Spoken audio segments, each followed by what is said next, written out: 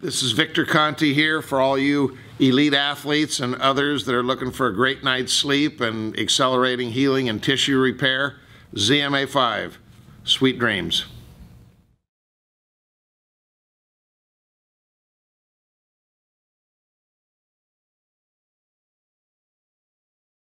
Hey, what's up everybody? Marcos Villegas here in Los Angeles, being joined with Steve Rolls, who is fighting Gennady Golovkin coming up June 8th in the big room at the Garden in New York. Congratulations on a once-in-a-lifetime opportunity to face a guy like Gennady Golovkin. Yeah. Explain to me, how was the moment when Lou called you, said, hey man, it's done, you got the fight? Actually, I was driving to the store one night and my manager contacted me and he's like, you know, I got some life-changing news for you. And I was like, okay, really? And when he dropped it on me, you know, I had to take a second to process it. But I was losing my mind, man. I was happy. Who'd you call right away, right after? You know what? I didn't call anybody, tell you the truth. Actually, I had to keep it. I couldn't let anybody know because it wasn't official yet. But yeah, I just kind of kept it to myself. What was going on through your mind then when you had to stop and had to drop everything that you're doing? Yeah, and then I just kind of like, you know, I put myself back together, and I was just thinking about the opportunity, how I could capitalize, how much this could change my life, and how long I've been working hard and waiting for an opportunity like this. So you have been working a very long time waiting for an opportunity like this. I read a little bit about it, your background and your bio. What does it mean to you to finally get this chance after maybe thinking about, man, you know what, maybe this isn't the right thing for me to do, or this chance isn't ever going to come for me? It's very satisfying, man. It's very relieving and it's very satisfying, and it, you know, it gives you that feeling that, you know what, all this is starting to work out. You know what I mean? It's going to pay off, all this hard work that you've been investing in the gym for so long. So you, prior to this, were also doing a lot of personal training and being a pro. Yeah. How is that balance like? Because I know how much dedication it is to be a professional fighter, yeah, and how much sacrifice it takes. And I couldn't imagine being able to juggle a full-time job on top of that. You know what? The good thing about that was I was able to make my own hours, and it was like, you know, I did a lot of it in the boxing gym and stuff. So, you know, I love doing gym stuff. I'm always fit. I've always been an athlete, so it wasn't actually that hard. It would have been much harder if I would have actually got like a like some office job, like 9 to 5 in a cubicle. Yeah, where I had to clock in every day and stuff like that. That would have been too hard, but I knew I couldn't do that and be able to fight on this level. So I did something that was, you know, accustomed to myself, and I was able to, you know, still focus on boxing full time. So with this fight, you're going to put that other stuff on the side, right? Or are you still going to do the PT stuff? No. This is 100% Golovkin. No matter who I fight, when I got a fight coming up, it's strictly put everything else aside, and it's just full training camp.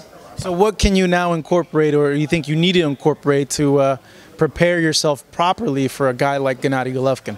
I just think we're working on bringing in the right sparring. That's basically it. I'm always mentally strong. I'm obviously always mentally preparing as well. But there's a few guys that we're looking at bringing in that I feel that's really going to help us for Golovkin. I know your past few fights have been at 168 pounds. This fight is at a catch weight at 164. Is that a difficulty at all for you? No, not at all. I've fought at 168 before. I fought at everywhere from 160 to 168. So I don't feel that this is going to be a problem for me at all. Do you think that's an advantage for you coming in knowing that you've faced naturally bigger guys and you've been doing so consistently?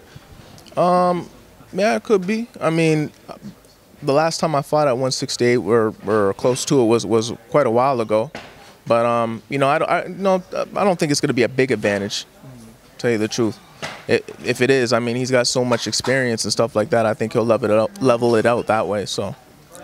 What do you make of Golovkin at this point, in your personal opinion, on the real? What do you think is left of Golovkin? I think he has a lot left.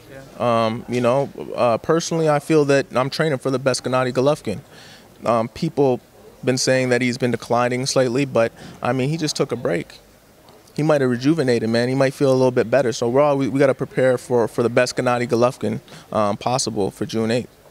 How do you like all this attention, all this press, this media? How are you taking all that in?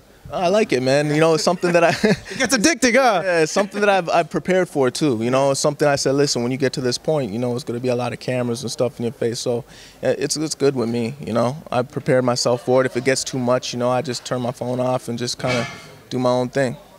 I know the fan reception to this fight hasn't been the most positive. What do you make of the reception and some of the things that have been saying by the fans out there online?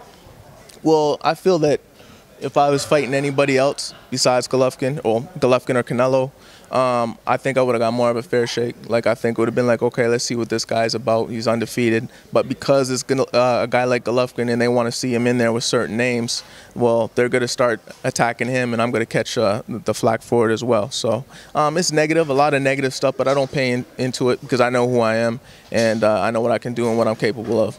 But that has to get frustrating, right? Everything you check online on social media, you're seeing all this stuff pop up. Well, it is upsetting, man, just because I'm not like that. Like, I mean, when you see somebody, it's not like I went out calling Golovkin out and saying, oh, whatever, I deserve it over this guy or whatever. The opportunity was presented to me. And for anybody that has the opportunity presented to them for so long and they've been working so hard, I ain't going to crap on a man that takes advantage of it to support a better life for his family or, you know, get closer to the dreams that he's had forever, that he's been working hard for to get to. So basically the crap on somebody for taking an opportunity, that's just not my style. What do you think you can bring to the table in this fight that Golovkin may have not seen, or do you think it is unique that you bring in your arsenal? You know what, just the fact that I'm a well-rounded fighter, but I'm unknown. I don't think Golovkin or anybody's really seen a lot of me, so they really don't know what to expect. And I'll tell you the truth, even with the footage there is out there, I mean, that's not nowhere near my best. I feel that I'm the type of fighter that rises to the occasion. The better the opposition, the better, you know, that comes out of me.